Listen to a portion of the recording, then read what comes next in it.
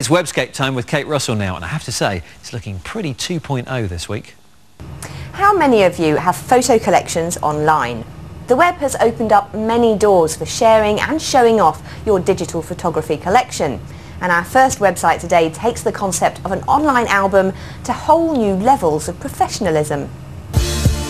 TheBigPictureLibrary.com is the brainchild of two chaps called Jack and Matt, whose one burning desire is to give you a decent way of displaying your albums online. On loading up the page, one can't help but notice the fluid and professional design of the site. After the introduction, you can click any of the photos to access its menu area. Click the red picture with a pencil first to have a look at the templates you can choose from.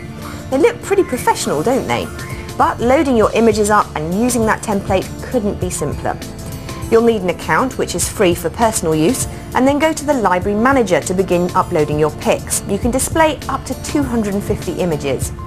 You can do this a number of ways, including using an FTP client, or with Internet Explorer you can simply drag and drop them into the browser window.